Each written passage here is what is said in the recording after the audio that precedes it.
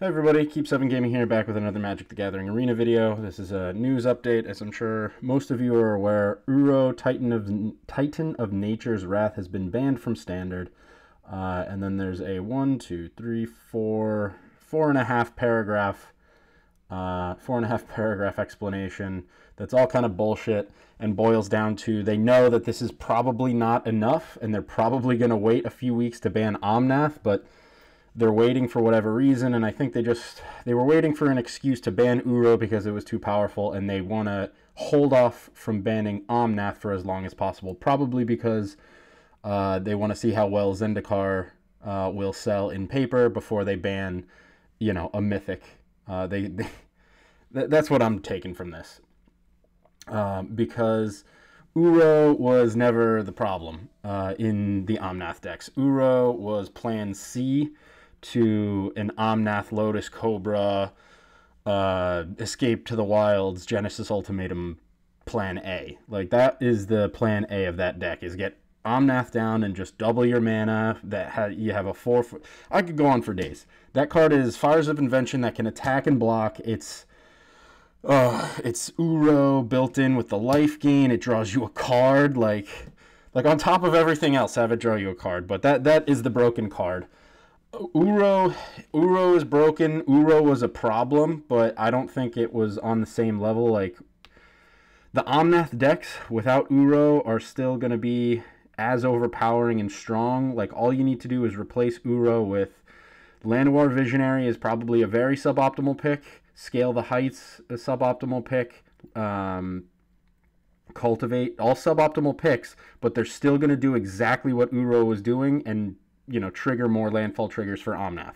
That's all Uro did in the deck, aside from being a 6/6. Aside from being a 6/6 body, it's amazing that he's a 6/6 body. You can come back from the graveyard at any time. That's great, but those decks don't need that. They're still going to be immensely oppressive, even with Llanowar Visionary, Cultivate, Scale the Heights, whatever other card you want to put in that spot to replace Uro. You can even put in more fucking Beanstalk Giants. And Beanstalk Giant with Terror of the Peaks is a win con. So, it's those decks, you're not, like, I feel like what Wizards thought they were doing, or the excuse that they're trying to give, is they're trying to cut those decks off at the legs, and they're not. They punched it in the shins and it said ow, and now it's moving on. That's all you did to the deck. You haven't hurt them at all. I think it's still going to be incredibly oppressive. And I think they even mentioned they have a plug at the very end about the season grand finals, the 2020 season grand finals. If Omnath isn't gone by the time those grand finals hit, I think our grand finals are going to be all Omnath decks, and I think after that point they'll finally decide to ban him. When watching, if you saw the Star City Games tournament over the weekend, it was 18 out of the 20 decks, of the top 20 decks were all 4-color Omnath. Like, if that's the standard that we have to look forward to watch in the season grand finals, fuck that. Who's going to watch that? That's going to be boring. That's going to be 30 minutes of each player after they get their Lotus Cobras down of just, like, spamming random bullshit to get as many lands onto the battlefield as possible and chain together some ridiculous combination that coincides with Uro. Like, it's going to be awful. It is awful. Playing Standard right now is awful. It's really fucking boring, and there's only one way to win, and you play Omnath. Otherwise, what the fuck are you doing? There's no point.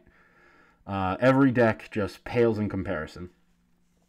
Yeah, so this sucks. This isn't enough. But hey, if you have Uro, he's still playable in Historic, so, that's 4 Mythic wildcards you can now spend on Omnath. So congrats. This was a huge fuck up, and yeah, this was a fuck up. So, good job. You gotta fix it though. You gotta do more. So yeah, that's the update. You can go out and read this if you want to, and I could read it now, but I don't. I could just sum it up. Yeah, Omnath decks are oppressive, so we're gonna punch the deck in the shins, and it's gonna move on and continue to be dominant and oppressive. We usually don't do it this early. And we usually, we try to be proactive about bans, but we're not going to be proactive here because we want to make money. That's what this all reads. And then you have the Grand Tour finals, plug, shameless plug. We want more money, and we're going to sell cards. And then when it becomes a problem for everybody, but we've made our money, then we'll make a change. So too little, too late. So yeah, that's what this fucking diarrhea post is all about. This is just verbal diarrhea all over the screen telling you that we're going to take your money, you're going to be upset for a while, but you're going to suck it up because you love the game, and then we'll do what you want. Once we've got your money, then we'll move on. Yeah. So, yeah, let's everybody. 4 more weeks. 4 more weeks. 4 more weeks. 4 more